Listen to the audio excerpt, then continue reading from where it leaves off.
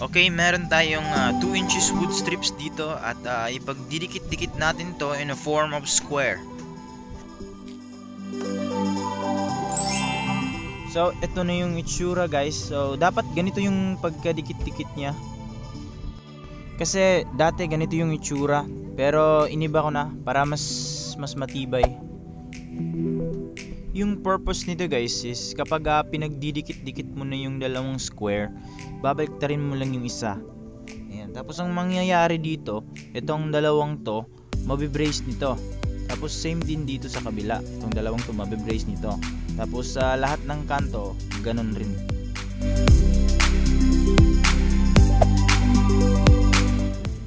Next step, lalagyan ko na siya ng screen. The easiest and the safest way para hindi malagyan yung daliri natin sa shoes glue, gagamit tayo ng push pins.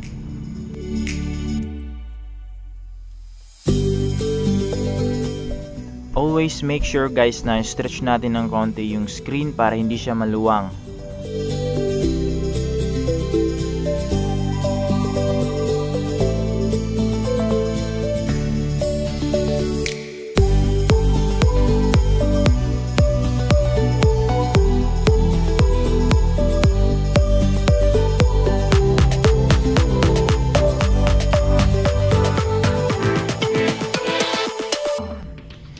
Sa paglagay naman ng shoes glue, unahin lang muna yung gitna ng bawat sides.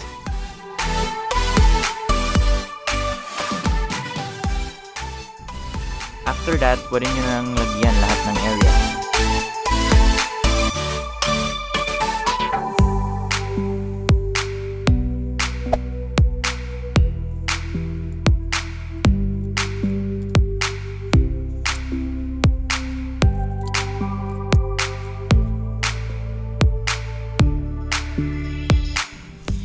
I-trim natin to gamit ang cutter.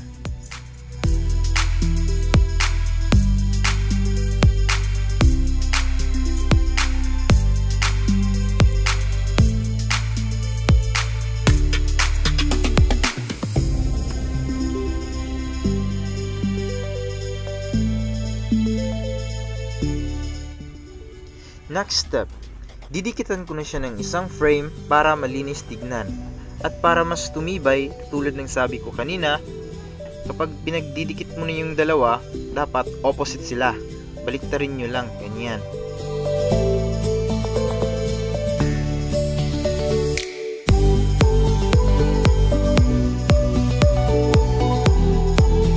Para masiguradong hindi gagalaw habang pinapatuyo, gumamit ako ng maliliit na binder clips. So, eto na yung mga wall frames na nagawa ko. Ang next step naman is pagdudugtungin ko sila gamit yung 2 inches wood strips.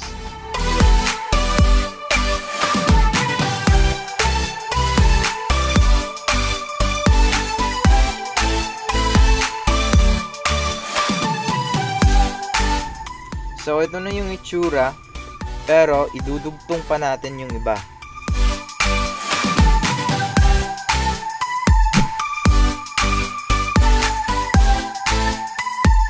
Ang susunod na step, lalagyan natin ng screen bawat sides.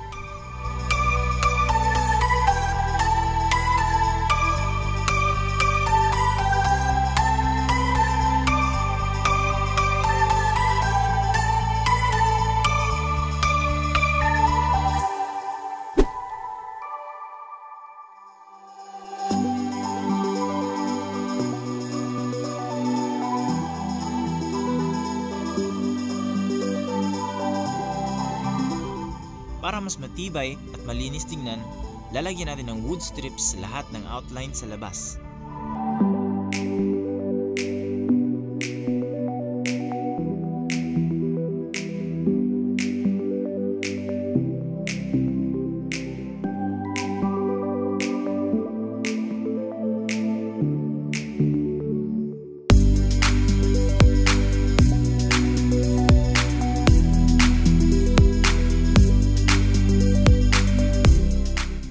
In this case, lalagyan ko ng screen yung bottom side. Kasi in this tutorial, lahat ng sides, pati yung bottom side, ay naka-screen. Except dun sa top side. Kasi yung ilalagay natin top cover ay acrylic glass.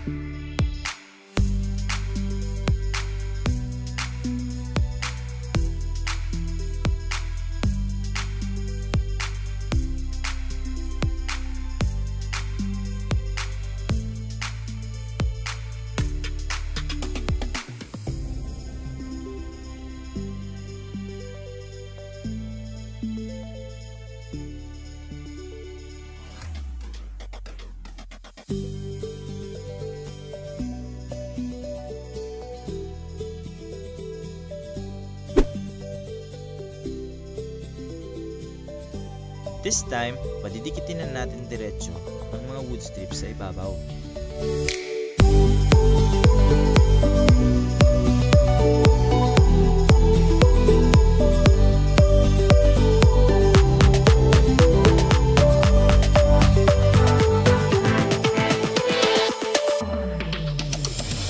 At lilihain na natin ito gamit ang P120 na sandpaper para mamaya hindi sasabit yung acrylic glass na ika-cover natin.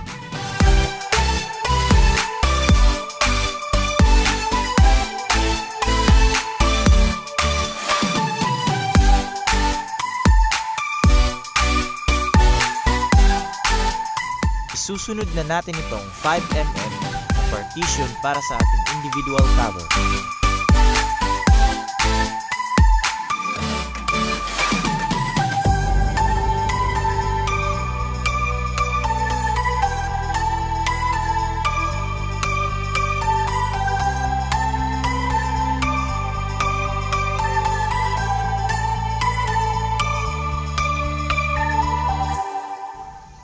Ito yung acrylic glass na gagamitin natin pantakip.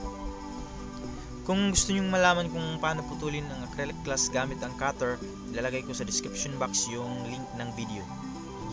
Lastly, lalagyan natin ng support yung pinakaibabaw para hindi malaglag yung ating takip.